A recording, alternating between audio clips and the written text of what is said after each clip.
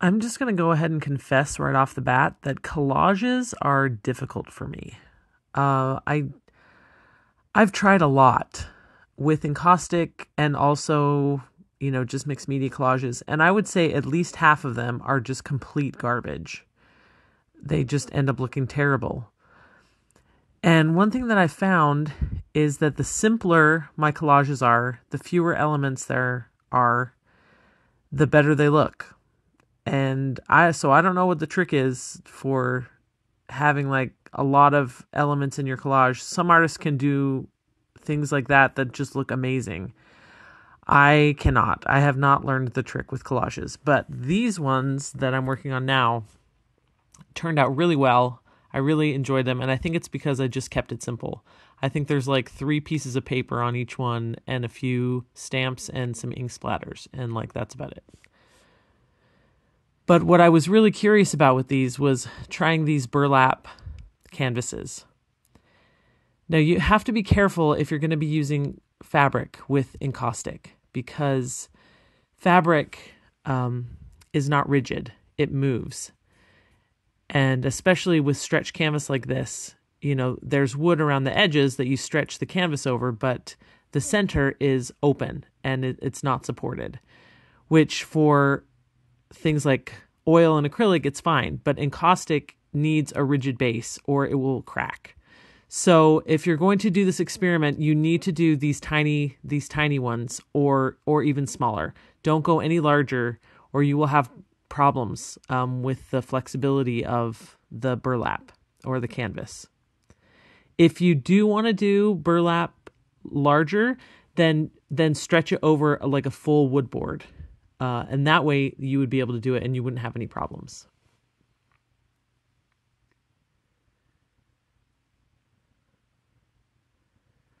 Putting ink in between layers of wax like this is such a great way to create depth in encaustic, but you do need to be careful when you brush the wax over the surface, because if you brush too hard, the ink will kind of break and split and move with your brush.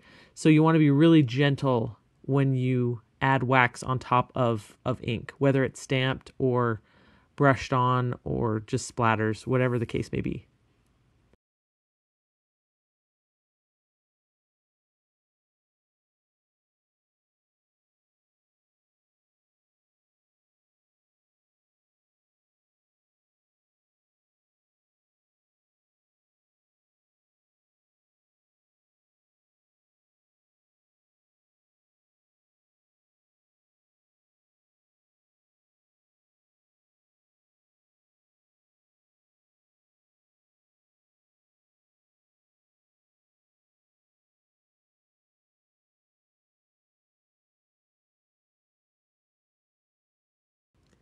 These faces were really fun to add.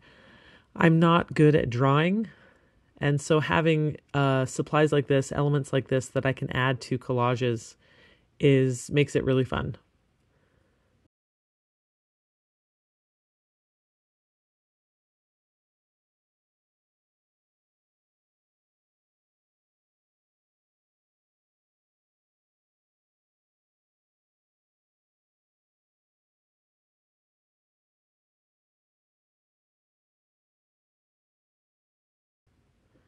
Now this is an old calligraphy nib, and I really like using it on my wax surfaces. It works very well to spread the ink because India ink is water-based, and so it balls up on the surface of the wax.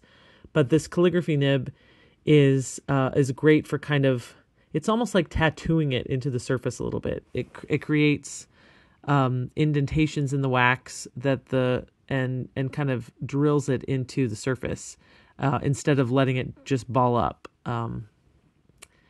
So it works really well and is a great way to kind of add some writing and some scribbles and different shapes and things. So it's almost like you're writing on paper. It is kind of rough on the nibs, and you do come away with lots of wax, so you have to clean the nib a lot. But if you're interested in trying this, I would recommend it. I think it's really fun.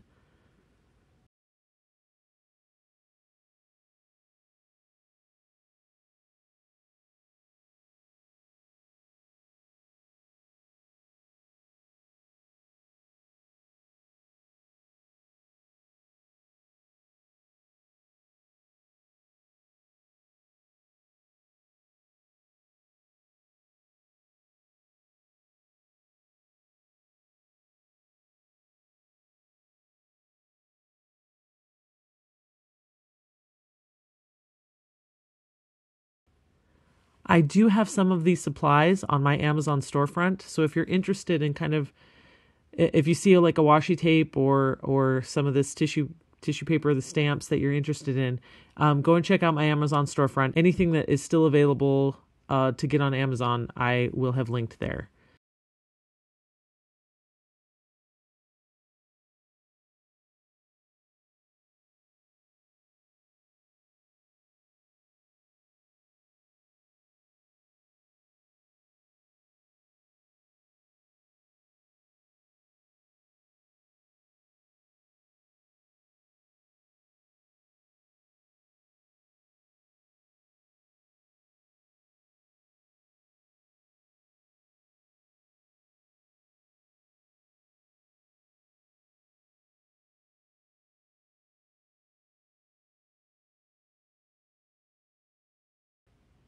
Now these craft stars are from Wow Studio.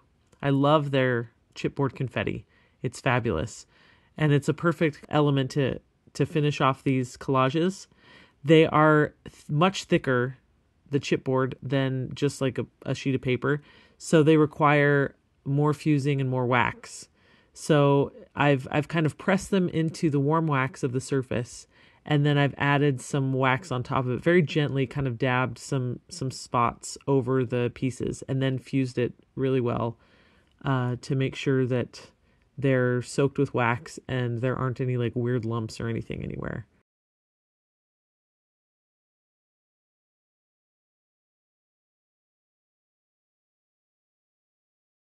And that's it. That's the finishing touch for all of these collages. I'm really pleased with the way they turned out. I think they're quite beautiful myself. If you're interested in purchasing these, I will be putting them up on my website with a link below.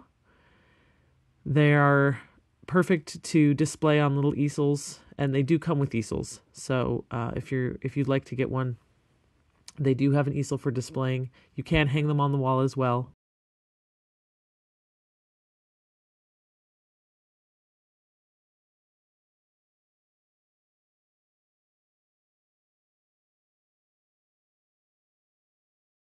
Thank you so much for watching. I'll see you in the next video.